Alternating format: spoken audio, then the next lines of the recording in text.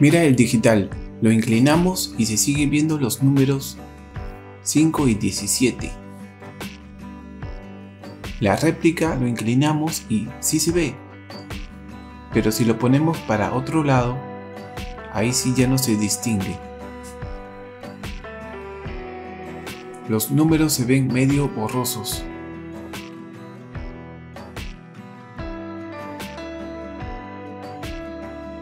Al parecer es solo un lado, en la cual la réplica, el digital pierde visibilidad. El otro punto es el siguiente. Si ves todo este patrón de camuflaje, es el mismo en todos los que tienen este código, así, igualito. Es más, el otro modelo GD120CM original obviamente, también tiene el mismo patrón de camuflaje.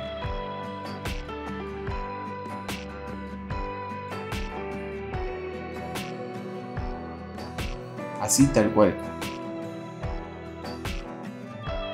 Esta parte de color claro debería tener la réplica también, pero aquí en la réplica vemos un camuflaje que no se parece en nada, es más bien de otro color.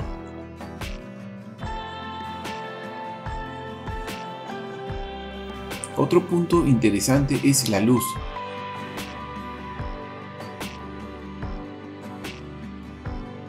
En el original la luz es más clara y el digital permanece el mismo color. En cambio, la réplica, los colores se invierten. Eso es algo que he visto en réplicas muy sencillas. Cuando activas la luz, incluso la parte digital puede cambiar de color, dependiendo cómo hayan programado ese reloj. En los relojes SCAMUFLADO se ve mucho eso, porque combinan bastantes colores, juegan con el digital. Sobre el foco de luz, ilumina desde ese costado. Ahí también hay otro foco de luz. Acá también.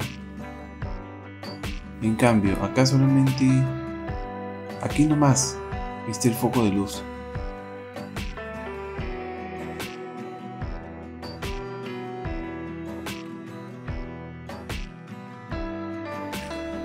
El código de la correa original es 780 GD120CM. En cambio, la réplica nos dice 776 EJ1216.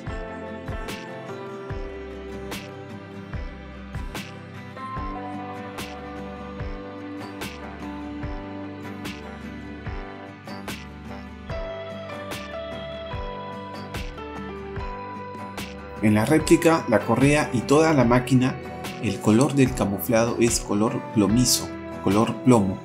Además huele a jeve, fácilmente ensuciable, porque al ser jeve es fácil que se pegue la suciedad.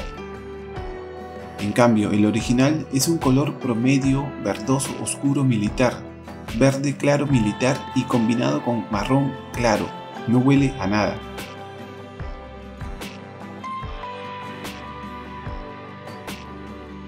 La hebilla en el original es opaca, aunque hay réplicas que las hebillas son opacas, pero generalmente la hebilla en la réplica son relucientes.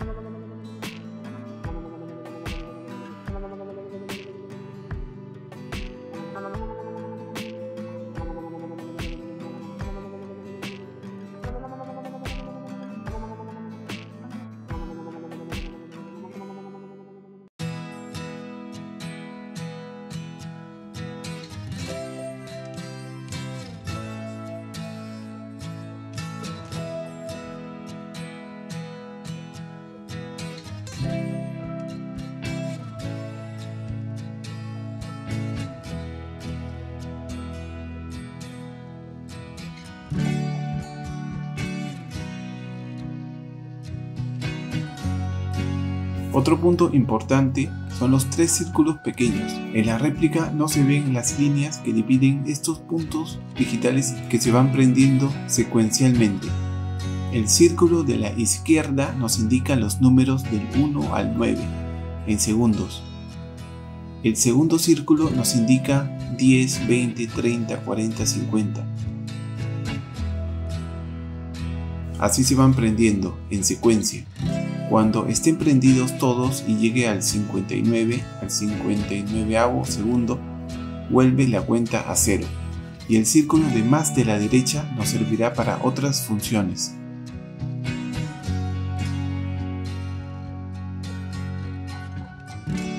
Este modelo tiene la peculiaridad de que cada vez que cambiamos de funciones, el digital de estos círculos va cambiando rápidamente, pareciendo como si estuviesen girando.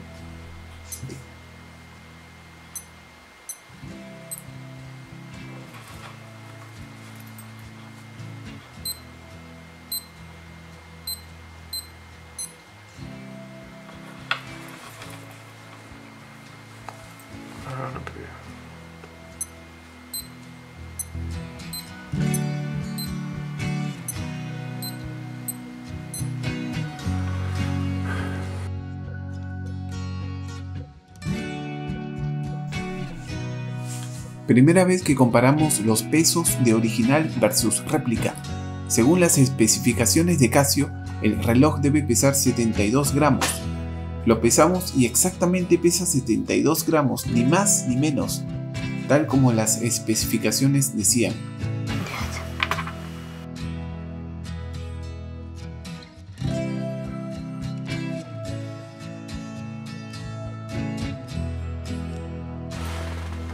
Y esta réplica pesa 65 gramos, es decir, 7 gramos menos.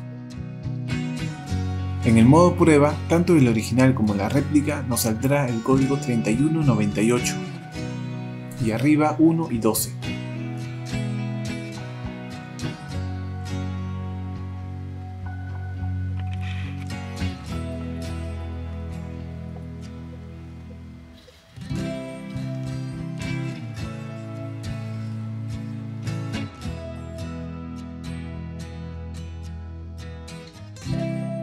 Se vienen otros muy buenos videos, dale me gusta y suscríbete a mi canal si todavía no lo has hecho, para que no te pierdas los próximos grandes videos que vamos a lanzar.